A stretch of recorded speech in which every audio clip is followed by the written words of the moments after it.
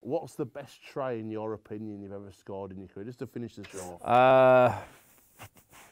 Probably 2011 Challenge Cup. It was against Leeds, that. I jumped up for a ball and the ball popped my finger.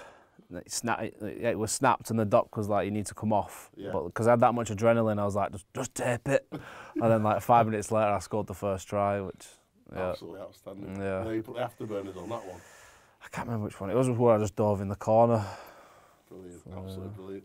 What do you reckon the best team is you've played in rugby? The double when we won. Is that 2010? 2013. 2013 yeah, when we won. He's back.